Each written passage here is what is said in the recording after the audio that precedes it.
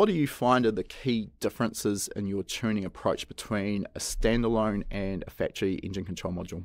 Well, what's kind of funny is as a person that has tuned factory control modules for the majority of their tuning career, I almost struggle with standalones because I can tell it the truth. Being able to actually input in the correct injector data and being able to actually have boost control and seeing ignition timing maps based off of manifold air pressure that's above 100 kPa. It's I love it, but it actually took me a while to wrap my head around. As somebody that deals with factory ECU, you've got a really, really good calibration to start with.